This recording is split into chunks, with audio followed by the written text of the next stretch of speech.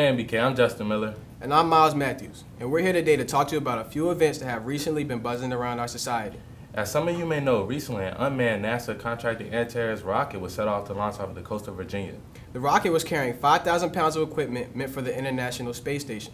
Unfortunately, seconds after the rocket took flight, it exploded into a burst of flame, smoke, and debris.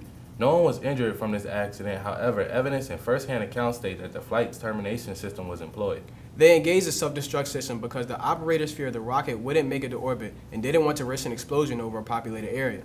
In other news, it has been believed that the Russian government has made attempts on the cybersecurity of the White House and the U.S. as a whole.